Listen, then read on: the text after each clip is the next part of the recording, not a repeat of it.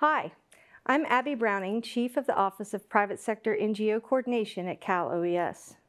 First of all, thank you. Thank you for your concern, your generosity, and your offers of assistance. Everything you've already done to help our neighbors who have been impacted by the recent storms across California has been greatly appreciated. We know when disasters strike, Californians are always quick to want to help. The good news is the best and easiest way to support is also the most economical and efficient. It's cash. Cash through monetary donations to the nonprofits responding directly or to the local community foundations.